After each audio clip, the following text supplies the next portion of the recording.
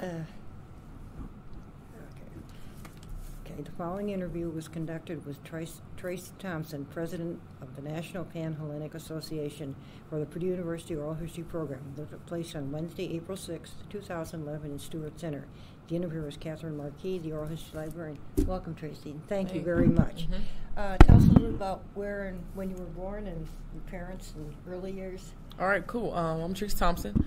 I was born September 29th, 1989. I'm in East Chicago, Indiana. So I'm originally from Northwest Indiana. Thereafter, we moved to Hammond, Indiana. Okay. Somewhere around when I was 5 or 6, something like that. Okay. I attended. Did you go to grade school there? No, I went to private school my whole life. Okay. I went to private school in Illinois. It was called Loop Lab School, which was an academy that housed downtown for parents who worked downtown and who could just keep their students. It was actually an accelerated academy for African American students. So that was pretty. Tell us a little about that. Did you go there all through? I went there. Grade school and high school. I went there K through 8th. Okay. So that was a really good experience just to be around. Was it a day? Did you go every day, or did yeah, you stay there? Oh, okay. Every day, every single day. Like when your parents would go to work, it was like it was located at 11 East Adams Street in Chicago, which is right around the heart of downtown. So most parents would just drop their kids off on their way walking from like the train or something to go to work. So what a great thing. Yeah. Being with mom and dad, right? Okay. Yeah. So I mean, it was a great experience to go through elementary school downtown because I was exposed to the business life from being kindergarten, first grade. So I was riding elevators with like dignitaries and stuff, that type of thing. So we would just walk down like Michigan Avenue and stuff for our lunch breaks. And that's hard to take, good upbringing, right? Yeah. So. Yeah. Then tell us a little bit about high school, where you went. High school, I went to Providence St. Mel High School, which is located on the west side of Chicago. Okay. It's also a school for accelerated honors academy type thing, college prep for African American students. Okay. So how large was the school? What co-ed is boys? Yes, it's boy girl. It's the school. I think in my graduating class it was like 26. There may be like 300 something, but the school is K through 12. Okay. But I only went there for high school, so it's a really good experience. Very strict discipline type rules. If it was some clubs. I had like. They had all sports, so I was on all the sports teams. That's basically, they had different groups, but I was more of a sports type high school person. So what sports did you play? I played varsity basketball, varsity softball. I did a little bit of track and cross country. I pretty much played the sport every season. So that was good for the parents, right? Oh yeah. So I mean, it was fun. It was a really good experience. I can honestly say that if I did not attend Providence St. Mel High School, then I probably would not be at Purdue University today. The study skills that they taught me was unparalleled from any other school. I was kind of one of those kids that needed the private attention, and that's why my parents continued my private education. So, do you have any brothers or sisters? Or I have one sister. Okay. She is 17 years old, and she's graduating from high school this June. So. Big time for her. What are her plans? Is she coming to Purdue? No, at first she wanted to come to Purdue because she wanted to be an engineer. So she was in the Women in Engineering program for like high school students, and she came here every summer, did all the camps and stuff. She then decided she didn't want to be an engineer anymore, and she decided to go to IUPUI because she wanted to go to a university that was integrated into a larger city. So instead of staying in Chicago and being home, she just came down to Indianapolis. So. Sounds good. Well, you'd be close. Yeah, it would be close. Right. Yeah, definitely. Okay, then let's talk a little bit about Purdue. How did you happen to select to come here, and then tell about campus, and then go on to the National Pan-Hellenic? Okay. Cool. Purdue was definitely my dream school. I applied. Had you heard about it? I had definitely heard about Purdue. Purdue actually came to my high school and recruited, which was small. It was weird because like we're a smaller school, so we get a lot of like Ivy League. Like someone who graduated with me went to MIT. We get the Howards. We get the big Ivy League schools. We have 100% college acceptance rate, top tier college acceptance rate at my high school. So pretty big name. So Purdue came, and I was like, I didn't know anything about Purdue, but I was a native of Indiana, so I could get in-state tuition for Purdue. So I was really interested in Indiana schools who came to visit us. I talked with the recruiting counselor, and he told me, hey, you need to come down for a visit. So I came down for a visit, fell in love with the campus. I knew then that I wanted to come to Purdue, so that's pretty amazing. Campus life here at Purdue is you can't duplicate it anywhere. Some people say the campus is too big. I think it's just the right size. It feels like home to me now. felt like home freshman year. It gets smaller. It gets smaller and smaller and smaller. Right. And you see the same people and that type of thing, and you create your own culture. And the culture that's here at Purdue is very like home-like. It's open. Everyone's so cool. You can just basically talk to anyone. All right. What's your major? My major is selling and sales management and consumer and family sciences. So. Okay. And you're also? I'm also a resident assistant at Windsor Halls. So that's amazing. I love being an RA in my residence. Pretty much keep me afloat and basically have a good time as much as possible. Right. Let's talk about the National Panhellenic Association. Tell the researchers a little bit about it, and then some of the challenges, initiatives, and programs that you've been involved in. I'm president of the National Panhellenic Council. It's a little different from Panhellenic Association. The Panhellenic Association houses the traditional sororities and fraternities here on campus. We're the National Panhellenic Council. We have a national organization that has different chapters. So here we are the Purdue chapter of the organization. We have nine traditional organizations. There only can be 9 organizations in our council. They're called the Divine Nine. So it's 5 fraternities and 4 sororities. Okay. So that's kind of the basis of the National Panhellenic Council. Okay. And it houses the historically black fraternities and sororities here on campus. And has it been on the campus for quite a while? Yes, it has.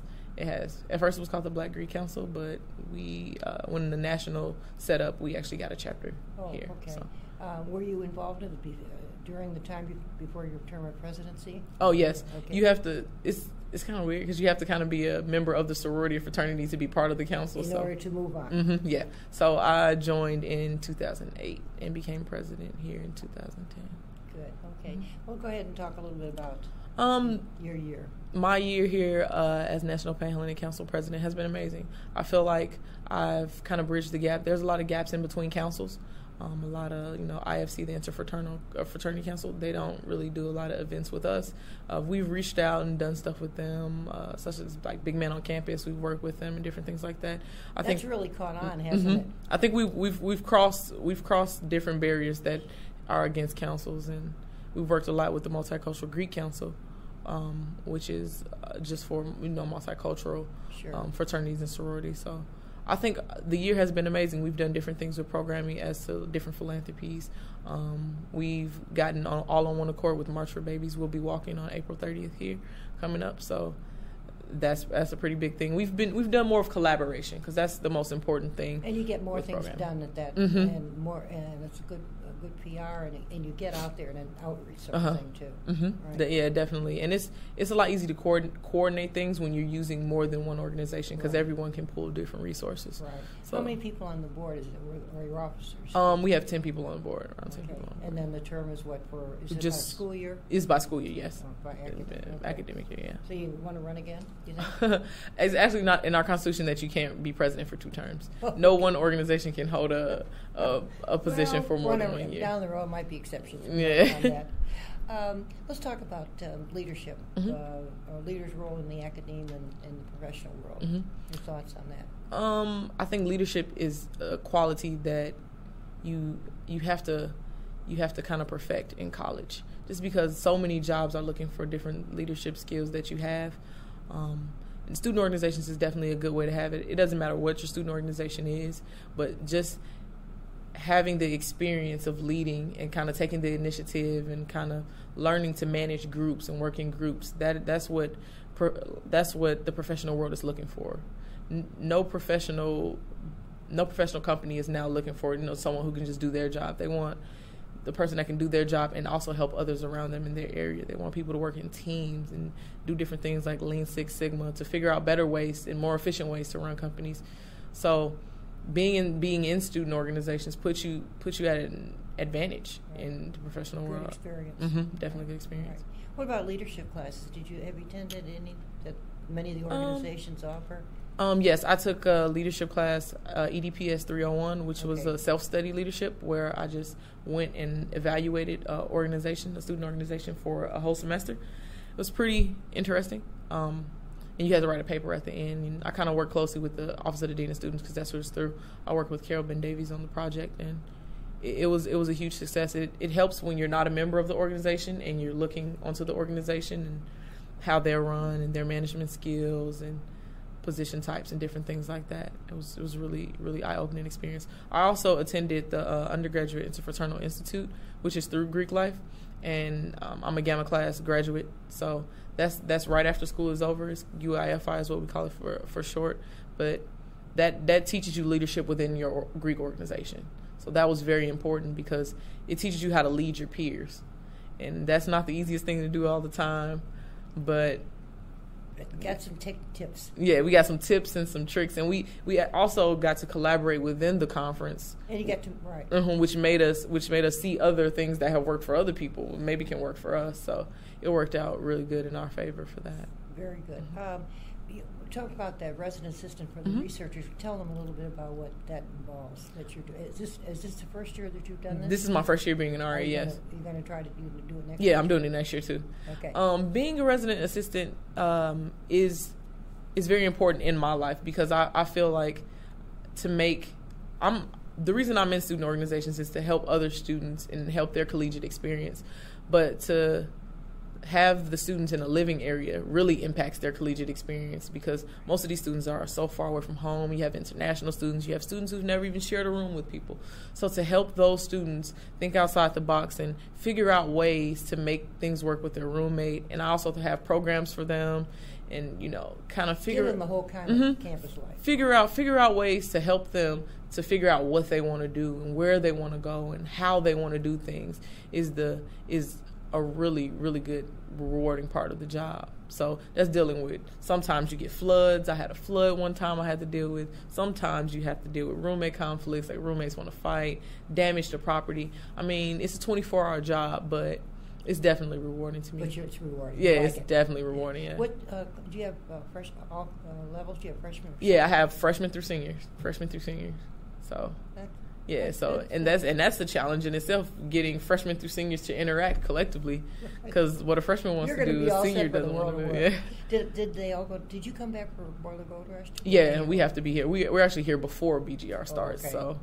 And did some of the freshmen on your hall take advantage of that? They definitely did, and I definitely encourage them to because BGR is a very important part of freshman orientation. Yeah. It's really done really well. How about hobbies? Special interest? Hobbies are hard because my hobbies usually turn into just business for me because I don't know. I've just started DJing, so that's one of my hobbies. I'm thinking about starting a business. So sounds good. Yeah. How about a Purdue tradition? Purdue tradition. I like fountain runs. Fountain runs are fun to me just because I've done them since freshman year. It's always cool. I mean, some people think, I'm too old for fountain runs. I'm 21. No, fountain runs are still cool.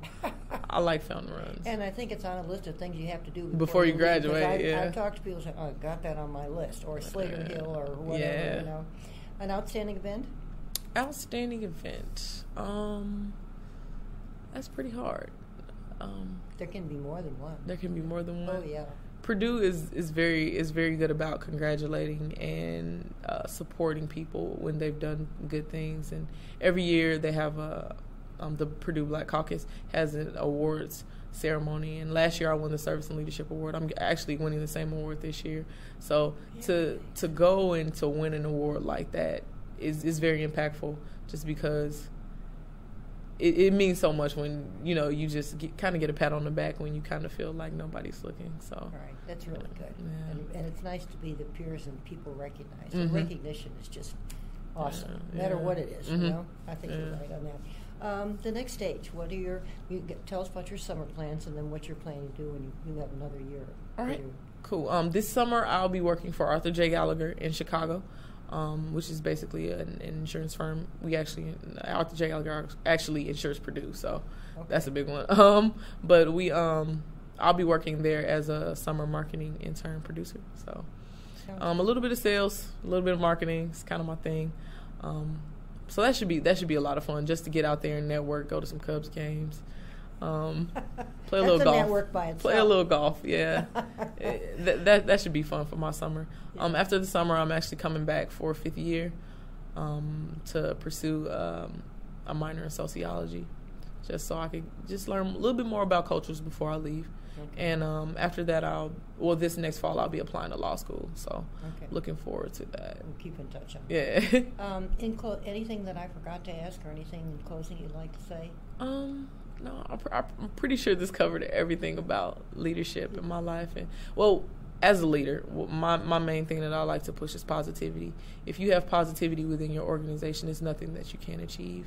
Just aim as high as possible, and you can't fall too far away from where you aim. Sometimes it's good to fall a little bit because then you can pick yourself up. Exactly, and go farther than before. So definitely, my tip and trick to the game of leadership is positivity. If you have a positive attitude at anything, you can conquer everything. I would agree.